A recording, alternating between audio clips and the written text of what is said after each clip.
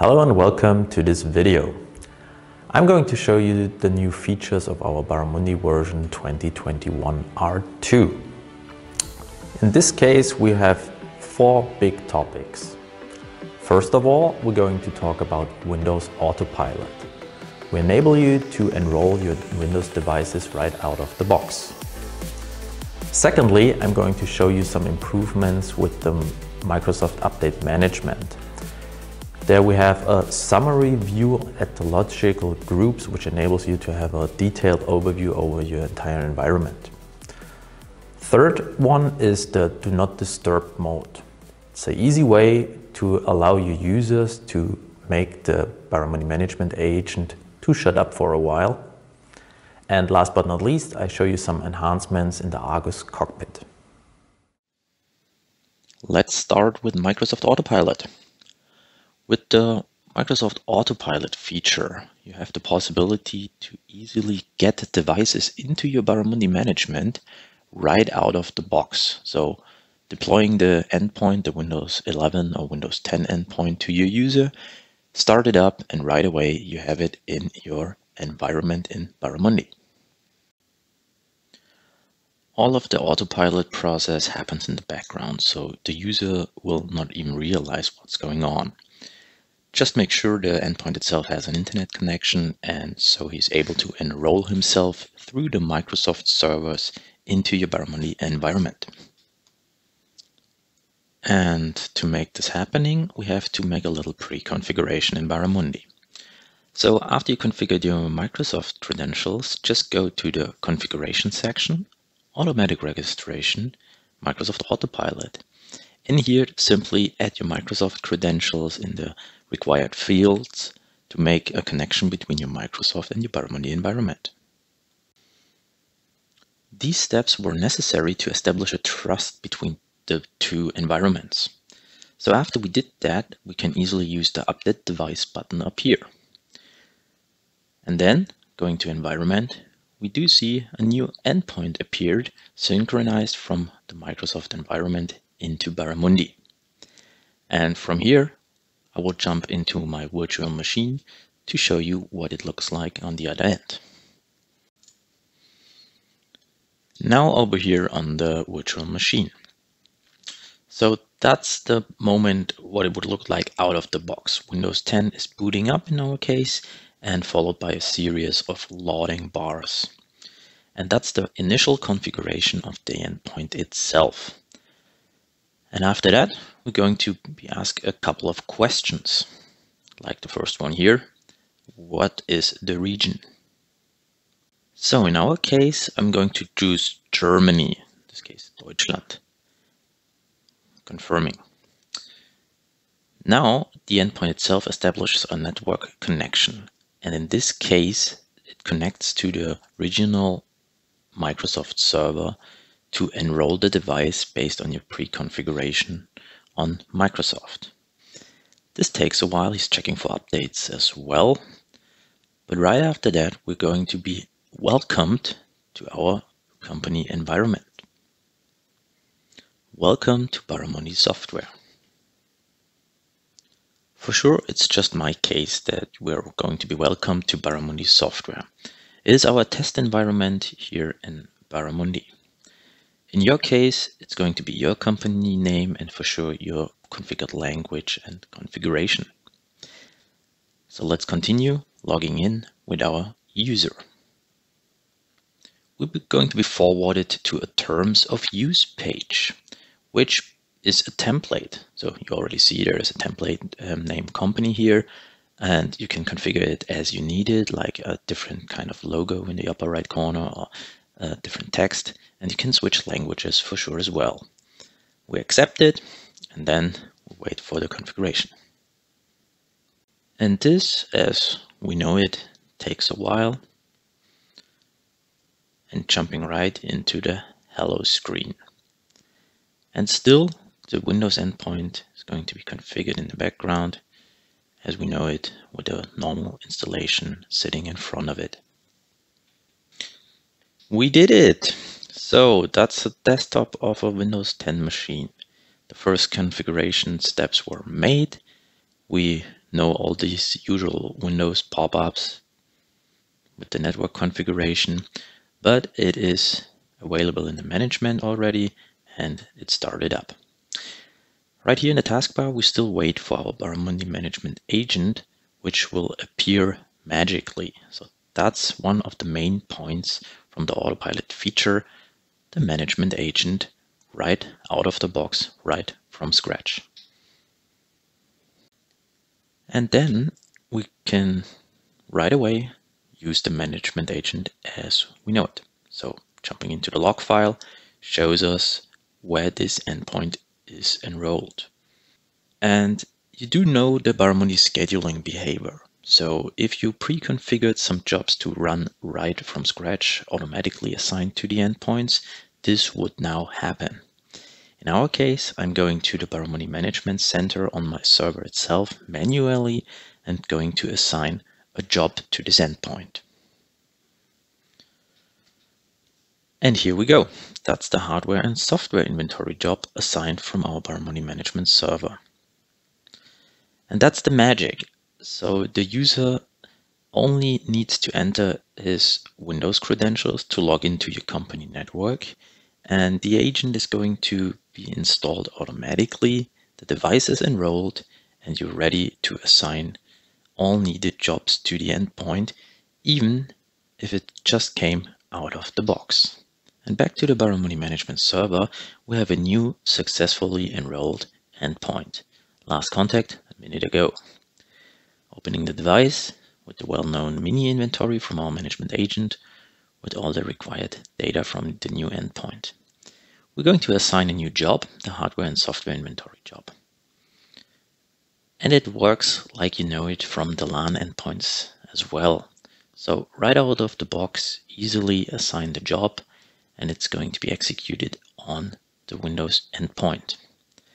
After a while, the job steps turn into green, and we do have the result right away in the Barramundi Management Center, like for example here, the software inventory information. With the Microsoft Autopilot feature, you have the possibility to easily get devices into your Barramundi management right out of the box. So deploying the endpoint, the Windows 11 or Windows 10 endpoint to your user, start it up, and right away you have it in your environment in Barramundi. And let's continue with the Barramundi update management. So we added two new features to the update management. Basically, it's the functionality to see all the missing updates on a group if you open it in a tab. And secondly, you're able to see the update status of an entire group based on their update profiles. So let us see what this looks like. So in our case, we do have the group already opened as a tab and brings us to the Microsoft Update Profiles. Here you do see two of my profiles in this group. That's the Windows Server Update Profile and the Windows Endpoint Key Accounts. So my conditions are fulfilled in the Windows Server profile. The right-hand side, we do have a 100% successful compliant rate here. On the other hand, the Windows endpoints are 100% non-compliant. In my case, it's only one machine, but it does not fulfill my update profile conditions. If you're more interested in only a summary view instead of this entire list view, details about every single update, simply check the overview, Microsoft Update, and this gives you a summary view of the missing updates on this endpoint. We're going to have a closer look into that. So clicking on non-compliant, this one device affected, brings us to a closer look into the Microsoft Update devices section with a already configured filter up here. We do see the one non-compliant device here. Scrolling a little bit to the right shows us the missing security updates, other updates, last update inventory, and so on. Basically, you can use this devices section here manually as well by switching the filter functions up here, or simply by selecting the affected update profiles in your selected group. In this case, it shows us the server, which has the server update profile and was compliant based on my conditions, and my endpoint, which does not fulfill it, is not compliant because there are updates missing. So that was the profile summary view. But back to the group itself, you can jump to the Microsoft Update section to have a view of all endpoints in your group, and if you want to, including the subfolders, so even groups in the group. In our case, with our 2 endpoints here, we see there are a bunch of updates missing on my client endpoint and also on my server endpoint. A little bit further down, same view as we had on the endpoint itself. Some products are blocked and other updates are already installed on my machines. Imagine the list is growing and growing the more devices you have. So there's a powerful feature up here. For example, we're not interested in the installed patches, only the blocked, the deferred, and the missing ones, or even just the missing ones in my environment. And to go a little bit further down, maybe it's more important to see based on a classification. Critical updates, for example. So we do have in shared services 1 endpoint with a critical update missing, so we have to do something here. As you're used to in our Environment Management Center, you can easily grab a list like we do have here and export everything to Excel if you need so, to report to other department or wherever you need the data. And again, you can have a closer look into the specific endpoint simply by double-clicking it. Brings us to the endpoint, Inventory, Microsoft Updates. So we do have a bunch of updates listed here. A few are installed, the other ones are gray, and then there are a few missing, the red ones, so they need to be installed. The gray ones are blocked. In this case, you can check why on the detail view, scrolling down, because of the update profile in the product Silverlight. So those patches are blocked. In our case, the first 20 are missing on the endpoint, so we do need to run a Microsoft Update installation job on this specific endpoint. And back to our Barramundi Management Center, we do now see the Do Not Disturb mode on this specific endpoint is active, and it will end in 60 minutes, in my case at 3:27 p.m. So that's the point of view for you as a Barramundi Management Center user, as an admin, to see if you're able to run jobs right now or not. So what happens if we want to run a job on this endpoint? Let's do this by assigning a new job. For example, I want to install Office 2019. I'm going to assign the job. The scheduler grabs the job target. Steps will be determined during execution. And now we have the feedback. This device is in the Do Not Disturb mode, so we can't run this job at the moment. From a user perspective, we do have the possibility to activate it using the Barramundi Management Agent itself. We have a new option here, activate the Do Not Disturb mode. The time is pre-configured by you as an administrator. So it's, in our case, the 1 hour we configured in the configuration section in the Management Center. If we do activate it, we can double check it and see it with the tray icon here for the Do Not Disturb mode. So this is very useful to activate it if you're going to have a presentation or a remote session with one of your colleagues, to not have this tray notification window in the bottom right corner informing you about an ongoing job or a job needed to be executed on your device. And again, last but not least, there is one feature more, the so-called Do Not Disturb mode. So I think you can already imagine what that means, like hanging up this little thingy in a hotel room. The Do Not Disturb mode can be accessed for the user themselves to activate a silent management agent to not be disturbed. From a configuration point of view, just go to Configuration Server Management Agent and activate the Do Not Disturb mode and configure the time how long it will be in this mode. In my case, it's 60 minutes, 1 hour. The user can jump into this Do Not Disturb mode. And not only if it's active or not, we can add a new column when the Do Not Disturb mode will end. In this case, also in minutes and a timestamp.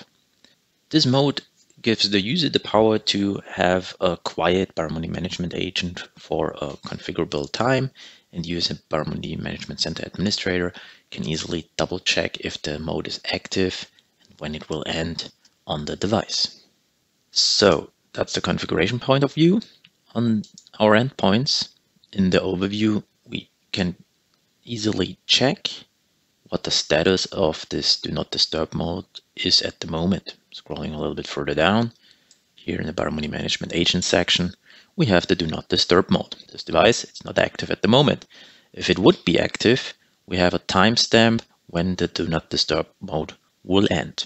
So our endpoint here is German, that's why I need to turn, but basically that's the Do Not Disturb mode with a timestamp when it will be deactivated. So in the background, I already deactivated the Do Not Disturb mode on this machine because as a user, I was already done with my presentation and I disabled it. So as soon as the scheduler, after a matter of a few minutes, starts this job target again, it will proceed as you want to. Okay, in my case, it was a failed job, but anyhow, the Do Not Disturb mode was deactivated.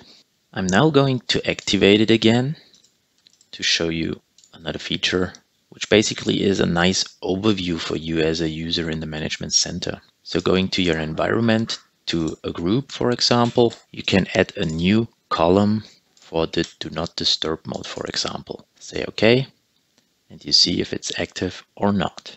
Now I would like to show you two new features in our Argus cockpit. That is the Argus new reporting feature and also the Delta view for universal dynamic groups. Reporting. Reporting is important. Reporting is a tool for several roles. Like example, if you are the CISO from a company, you need to be prepared for an audit and you need data, a lot of data. And Argus Cockpit Reporting provides you with that. And on the other hand, you could be the role as a partner, as a managed service provider, where you have SLAs to your customer, which need to be fulfilled and you have to check and prove this. And also therefore, you can use the Argus Cockpit Reporting.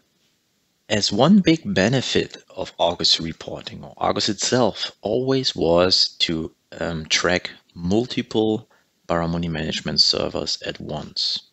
And also in the reporting function here, you have the possibility to do so. And secondly, it's a historical view, like you can jump back in time to see when a change happened in your environment. And therefore, you can use the Argus reporting. It's a Power BI template, so we recommend to use Microsoft Power BI as a tool to access the data, and therefore we already provided this template, which you do see here. But that's not it, because it's just an API you can use. You can easily, or on your own, create further templates as you need them for whatever audit or whatever report you do need in your environment. In this video, we have a closer look into our report. Our template has different sheets, which we're going to talk about, and each sheet is divided in a few sections, like the dynamic groups you would like to have a closer look into in the upper left, and also the date, so the date range you would like to configure to have a closer view into this time frame. We have a graph, a visualization about the historical change of those dynamic groups and the list of endpoints in your group. So as an example, we jump into another sheet in our template, the security critical update sheet. Here we do have a view over the critical updates missing in your environment over time. This is a really important report to look at, but don't worry about this graph here. We have demo data here to show you a full report, but probably in your environment it would look a little bit different. But as we had before, you can configure the Baramundi environment, the server in the upper left, the time frame, and the amount of critical updates needed, which you would like to have a closer look into. And maybe it's important to know which operating system in detail it is, which is affected or is part of this report sheet of this group. And the graph is an easy way to compare timestamps. Like here on the 26th of August, we had 4 devices in this group, and on Saturday, only 1 device was remaining, meaning 1 device needed critical updates.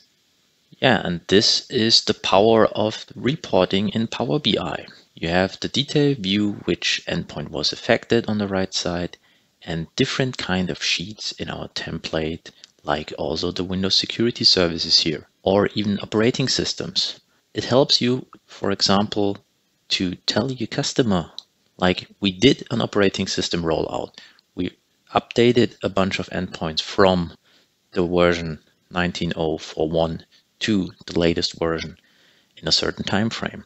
Those few sheets were only a few examples what you could do with the reporting functionality of Argus, and I think the limit is just a matter of your imagination to report whatever you need. And now let's get back to our Argus cockpit interface. You already know this view. Those are universal dynamic groups synchronized to Argus cockpit. So with a threshold configured to highlight certain groups, like this one, firewall needs attention. So we have a closer look into this dynamic group. Now, the new feature is the delta view, but the view itself changed from the current devices in this firewall needs attention group with the trends section and the delta view. So first of all, in the current tab, we do see all endpoints in this specific dynamic group right now. So the trends, the feature from the last version, shows us a historical view, and the delta is the new feature. Basically, you do see the same timeline as in trends, where you can check the count of devices in this group in a specific timestamp, like here between the 28th and the 29th of September. The main benefit of the delta is to compare those two timestamps with each other. Easily select those two, and you see one device was added in between those two timestamps. And if we scroll further down, we have to add more items per page. This little icon here, the plus, shows us which device specifically which device it was, which was added to this dynamic group, meaning it needs firewall attention. And then just open the device, go to the current overview of this device. You can easily open it in your Baramundi Management Center to see what happened or why the firewall needs attention on this specific endpoint. Now we had a little insight into our new major Argus features from our version 2021 R2. As usual, try them out, give us feedback, tell us what you think, and further information can be found in our online documentation docs.baramundi.com. And that's it for now. Thanks for watching this video. If you need further information, just visit our website baramundi.com or don't hesitate to contact us. See you next time. Bye bye.